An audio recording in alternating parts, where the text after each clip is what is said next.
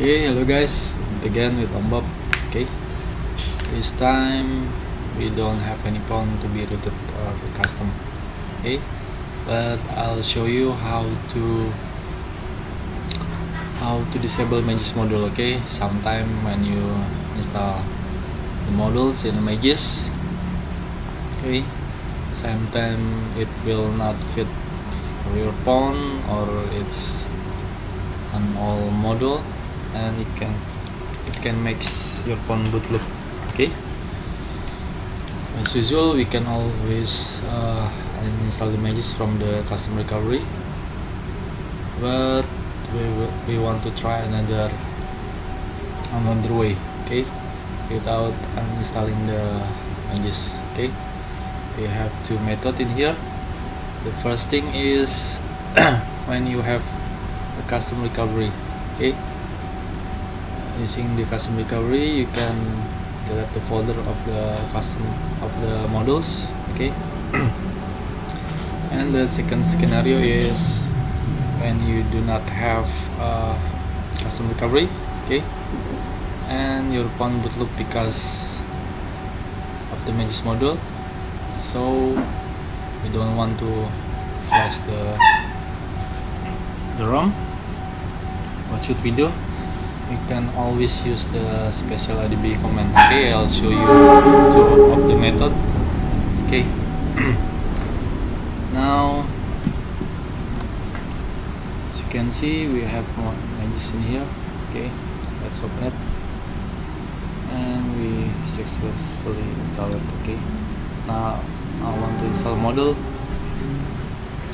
small module that's broken, and next to phone bootloop. Okay, let's go to the module in here,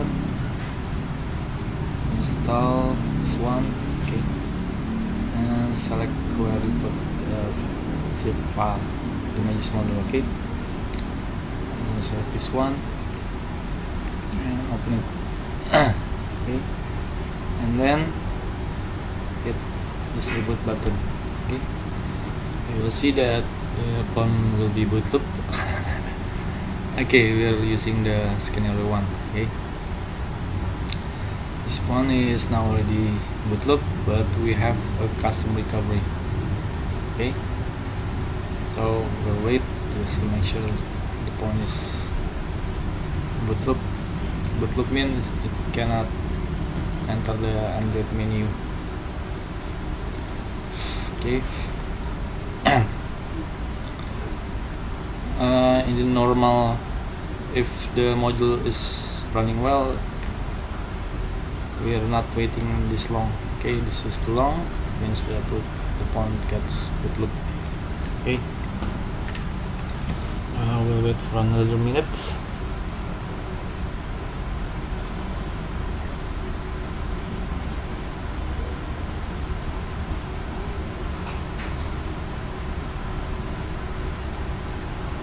Just to show you.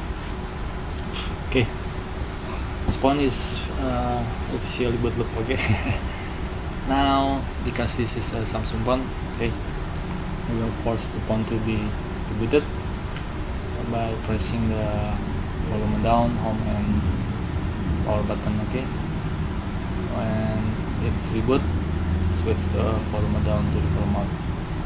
Okay,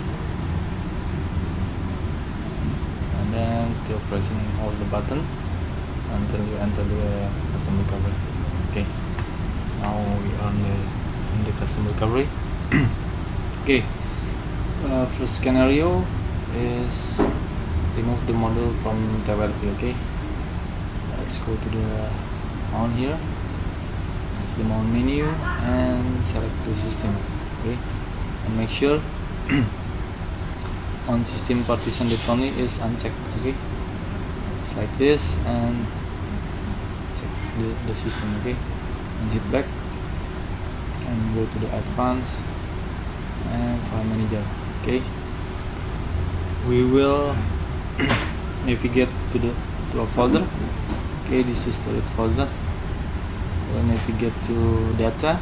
Okay, and then ADB, this one. Okay, as you can see there is some folder and go to the module folder here. Okay, as you can see, there is a pomade.smiley patcher. This is the broken smiley patcher that we've installed before.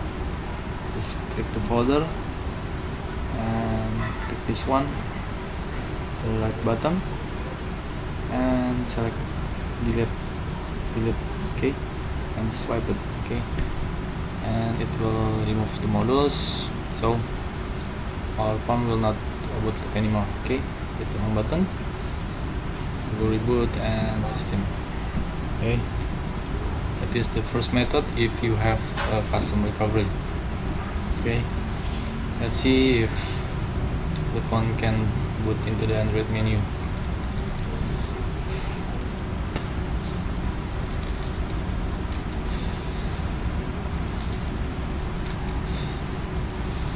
Okay,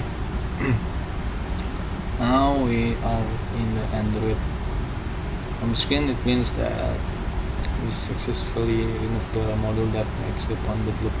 Okay, now we're gonna install the module again. Okay, open the disk manager, go to the module and find the module that makes it bootloop. Okay,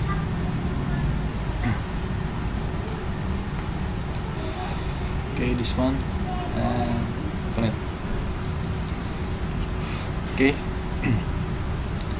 if you rooting a phone or a custom ROM, okay, I will assume that you are always enable the USB debugging, because it's you can do many things with ADB, okay, including this one, including remove the module without the TWRP. Okay, and let's check the settings here. Okay, go to the developer option. As you can see in here, I have already enabled the USB debugging. Okay, so it's a good idea that always enable the USB debugging so you can get from your computer. Okay, let's check. Is it connected? Okay, it's still connected. Okay, okay. So if you root your phone using the Fastboot and does not have custom recovery, it's a good idea that you enable the USB debugging. Okay, now we're gonna restart the phone. Okay, and it will bootloop again. Okay,